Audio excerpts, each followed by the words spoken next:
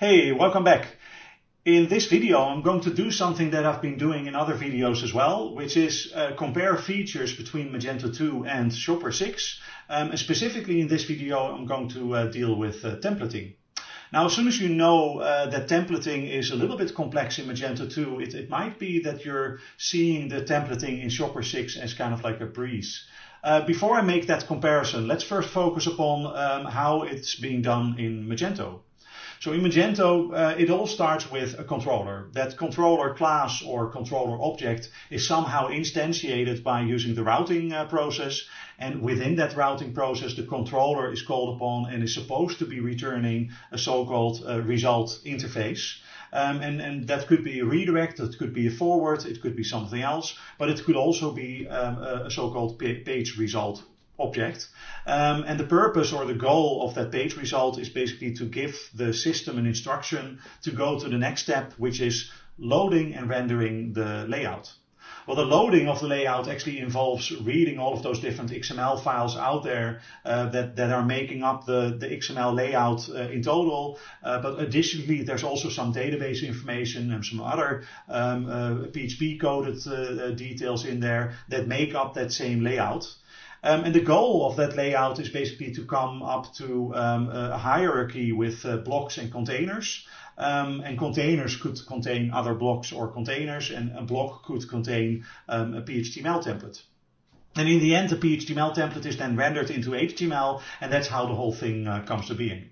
And it's important already to note that within the Magento 2 templating system, a lot of this is actually based upon the blocks and the view models and the layout to be actually classes with their own responsibility to basically just build this hierarchy of HTML elements. Well, comparing this with Shopware is always kind of like, well, intriguing because there's a lot less to explain with Shopware. In Shopware, the functionality is just singled down to a controller that is being called upon yet again by some kind of routing process. But if you're rendering a page from the controller, then you do so by using this render storefront method within the controller, which leads you directly into the Twig template. So in between, there's no view models, there's no block classes, there's no containers per se. It's just directly a jump from the controller to Twig.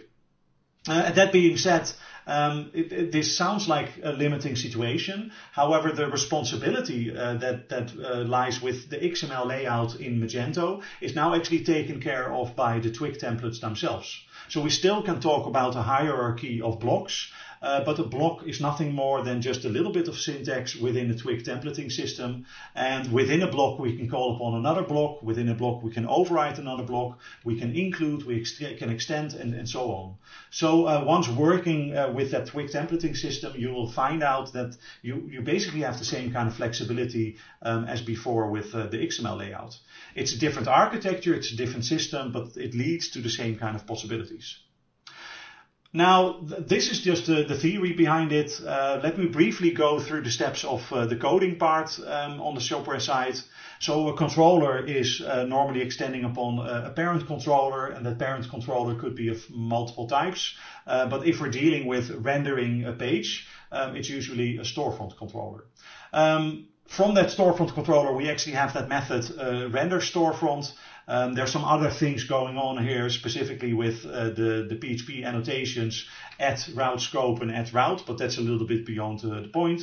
The main thing here is to focus upon the templating part, and you can see that the controller is simply just calling upon that method render storefront with as an argument the Twig template, and that brings us to the Twig templating part.